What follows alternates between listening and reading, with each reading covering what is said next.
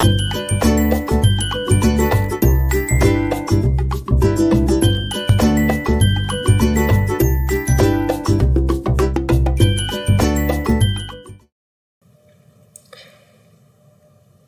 we're continuing on our project management and DMAIC overlap right now, and we're going to be using ASQ's flowchart template. And you've likely said to yourself, hey, wait a second, I've had classes where I'm making flowcharts before. I don't need to learn how to make a flowchart. Well, I want to show you a completely different tool for making flowcharts, and this, in this case, a tool provided by the American Society for Quality, or ASQ, and show some different functionalities that can be integrated into flowcharts, different from the types of flowcharts you may be doing in a HACCP program.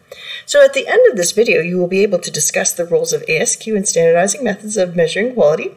We're going to document a process, identifying the decisions you might need to make in that process. We'll use ASQ's flowchart template for documenting a food manufacturing process. We're going to keep it simple, and we're going to make Deming's burnt toast.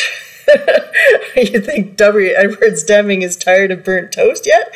But as you can guess, I'm a big fan of Edwards Deming's writings, and he wrote about burnt toast and quality systems, and we're going to make some Deming toast. And last but not least, we're going to apply decision-making steps and link out to standard operating procedures for defining the disposition of a product. Ooh, that sounds great. So, oh, there's my Deming quote about burnt toast. Our system of make and inspect, if applied to making toast, would be expressed, you burn, I'll scrape. So why do I keep bringing up this quote? Well, the idea being, let's plan our processes out. Let's be methodical about this and have appropriate specifications in place so that we can know when processes are in control and when processes are not in control. And if we are consistently applying those measures and observations, we can keep control in place and keep from burning our toast. And as a food scientist, I like the analogy of making toast because it's a very simple process and it's something that we can easily document, and it's a great teaching tool. I think of back when I used to teach a lot more HACCP courses, we would often make our first HACCP plan making toast because there's very few steps and very few inputs and outputs. And as such, because we're simplifying that system, you can see the requirements. If you can make toast, you can make a sandwich. If you can make a sandwich, you can start to make multiple kinds of sandwiches. If you make a sandwich, you can make all sorts of things. And it's the same with a quality assurance quality control program. If you can start small, you can make it bigger and add complexity as you go along. So let's not just burn toast. Let's think about the core decisions in a food processing operation related to the quality and food safety. And we will be starting to overlay decision-making processes. In essence, we're making a logic framework so that within your processing operations, whether those are line workers or processing supervisors, can go about and see where they need to make decisions, and they can then link out to the appropriate decision-making tools so that they're not banging on your door every 5 minutes saying, what do I do next? What do I do next? So yes, PDSA, everything's PDSA. So yeah, we talked about the toaster in a previous, We talked about a toaster in a previous slideshow, but we're going to be using an impinger, and we're going to think about what are some of those parameters that are defining the quality of our toast. Well, it's going to be the color of our toast, and that is defined by the temperature of the toaster, speed of the impinger, and the airflow with the impinger. We talked about doing some root cause analysis with this toaster before and figuring out why the toast was burning, doing that root cause analysis. Well, now we're going to think about developing a flowchart for using this toaster so we can start to make decisions about it, and using ASQ's flowchart tool specifically so that we can use a standard methodology. Now, we have seen flowcharts before, but let's just talk about some of the unique features of being able to do a logic framework within that. So yes, you're going to have your start and different tasks or activities within the flowchart. And as we mentioned 100 times before in our HACCP classes, these boxes are kept extremely simple, usually just the unit operation or just the very bare minimum specifications. Lots of times I work with students who will want to put in entire sentences or paragraphs within that flowchart. You're now, instead of making a flowchart, you're making a standard operating procedure. And there's nothing wrong with that, but a flowchart is intended to be a very quick visual schematic and not have long-winded descriptions and so on. That said, I do see in certain cases very few quick descriptions, such as temperatures or times or speeds, overlaid into flowcharts to help facilitate, because again, a flowchart in many respects becomes that simplified operating procedure. You can visualize the process, and if you have some of those operating parameters in there, that can help. What is defining the use of this flowchart in terms of quality is the fact that we've got these decision-making points within our process, and these are points where we need to make some sort of decision-making call, whether we want to make it a quality assurance call or whether we want to make this into a process control as part of our HACCP plan. But these are decisions that we need to make about the disposition of this product and then align additional actions to that product depending on the operating procedure and the operating limits or the critical limits within that procedure. So we've seen lots of these before. Here's an example taken straight from a HACCP plan, but in this case, this is taken straight from a generic model HACCP plan for making poultry products. In this case, those decisions are just overlaid as CCP1B, CCP2B, and in the case of ASQ, they're actually saying, let's overlay right within the process flow what those decisions are. And so if we were to take this and apply ASQ's model, you would have a decision-making tree within there saying, is your product meeting final wash parameters? I don't know whether this would be perhaps on final wash, perhaps microbiological results. On chilling, it could be temperature management for this product. They would have a decision-making tree within that where you have does this product meet this standard? Yes. If it does, then it goes this path in the flowchart. If it does not, then it goes this path in the flowchart. And in many cases, depending on the situation, you can actually run that product backed up. So, I actually want to bring this slide up in a little bit because I'm going to actually jump out here, and I'm not even going to edit this out. Because we're all friends at this point, we've seen lots of each other's videos. I want to jump out to my whiteboard here. You know what? I'm just going to have a little bit of fun here. My kid she took over my whiteboard on the computer and she drew a lovely picture of me. Isn't that awesome? And I am usually not quite that red.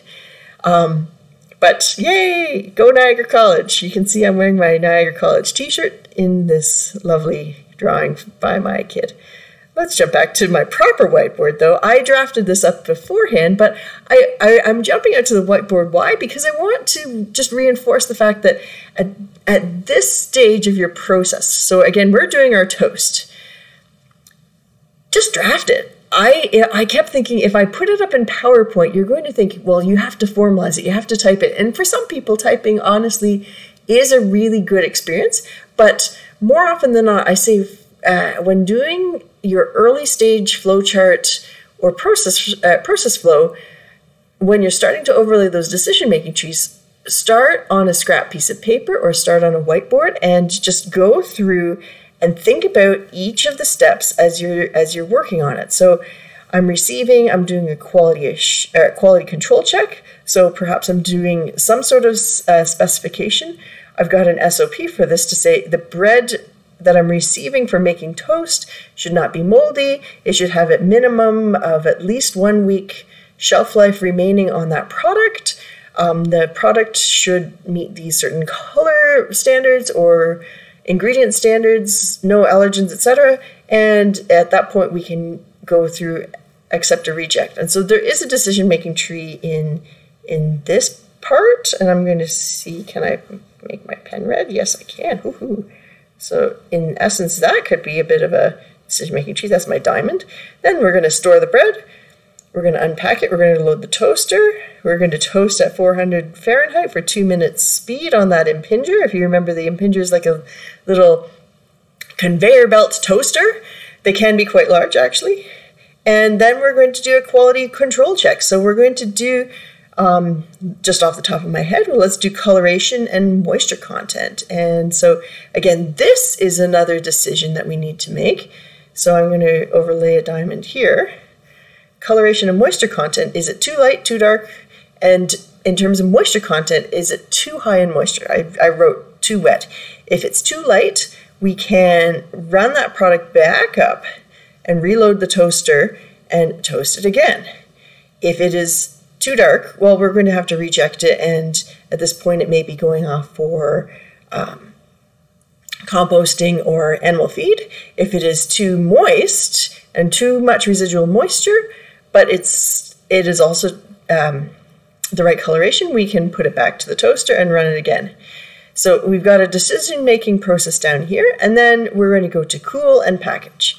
So I wanted to just stress the fact that it's really a good idea to draft it up on a piece of paper. If you are working within a real facility, you want to go out and do site-specific observation to ensure that the process flow that you are documenting is actually representative of the process that you are representing. Oftentimes people will sit in their boardroom or sit in their office or sit in their house, as it is in these days of COVID, and they will document a process, but it doesn't actually represent the physical steps that are being done.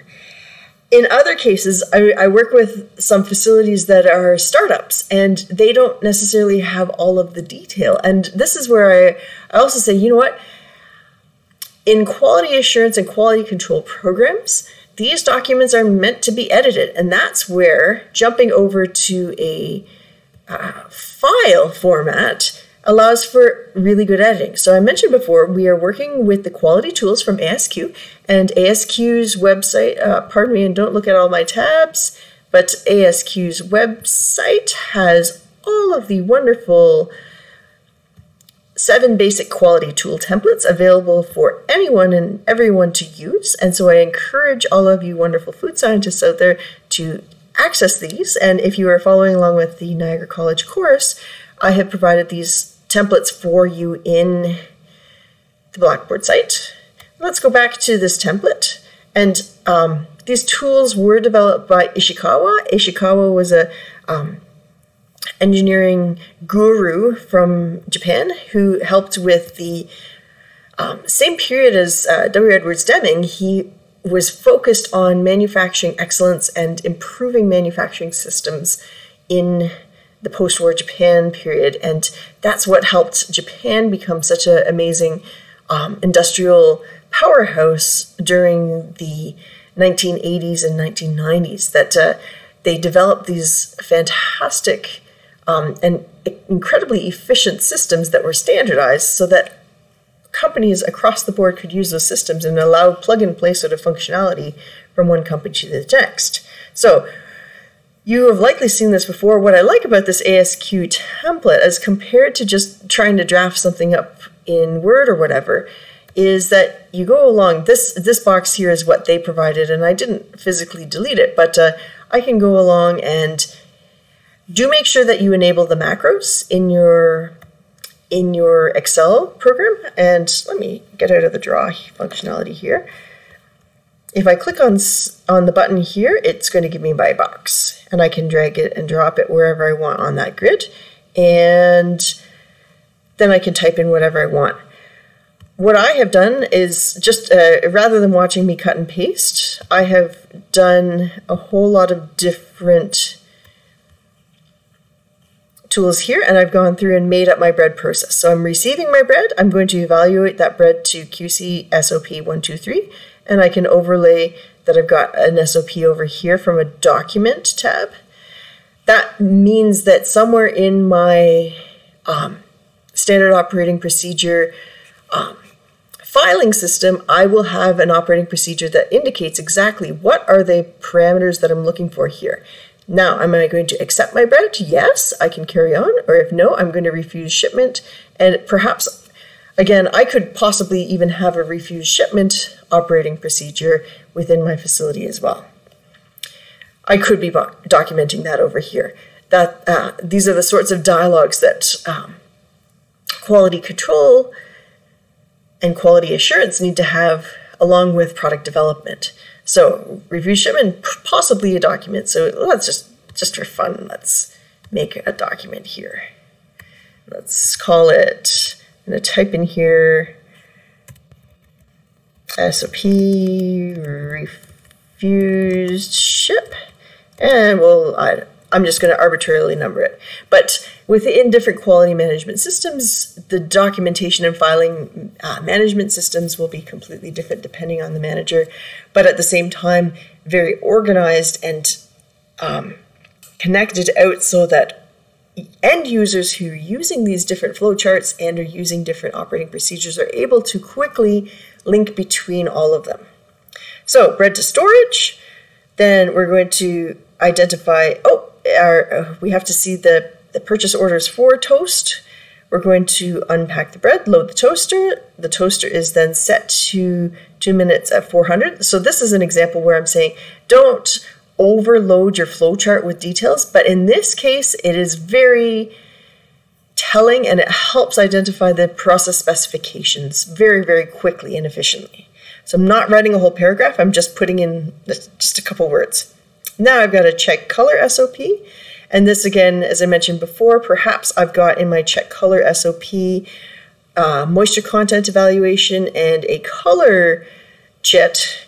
It could be a color meter. I also brought up this slide here. Oftentimes in manufacturing facilities, I will see color chits, and these are laminated cards or photographs of what the product should look like, and a quality operator or a line operator could come along and say, it matches number 5, accept.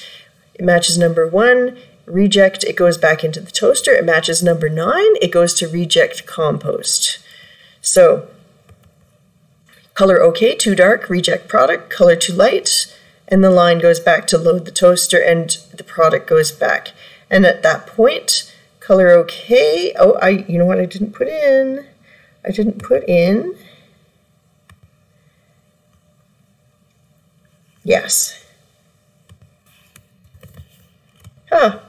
So if the product color is OK, yes.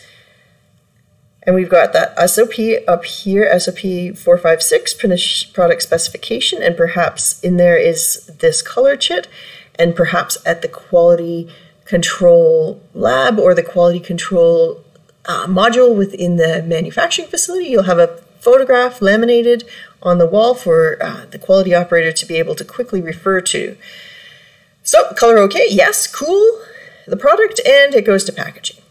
So what I like about this ASQ quality tool is that it is really quite easy to use, and the cut and paste features are really, it's nice, it just snaps to where you want it to go. Do start overlaying these sorts of yes-no decisions, and honestly, I've had lots of conversations with different industry members out there saying, I'm overwhelmed within my quality team. My quality team doesn't know how to make decisions. If you have flowcharts of this sort that have those routine sorts of decisions that link out then to the operating procedures, this helps facilitate the workforce so that they can be empowered to make their own decisions. 2, it just keeps things really, really organized. I can't say enough about how important it is to take the time and both think through what your process steps are and document them first out using informal means like a whiteboard, then convert it over into documents. Do remember that these documents are intended to be modified and they are intended to be updated and revised, and you don't have to write one document for the rest of infinity. You can go back and make revisions to it. And I believe in the other course you talk about change management within document control. But if you've got this sort of document filed away in your system, you can come back and quickly make modifications to either the operating procedures or the flowchart itself. All right, so you have another tool available to you from ASQ. We have done the check sheet tool, we have done the quality tool, and we'll have more tools coming up in some future videos. I always look forward to hearing from you, and I hope this video was helpful for you. Take care, and we will talk to you again soon.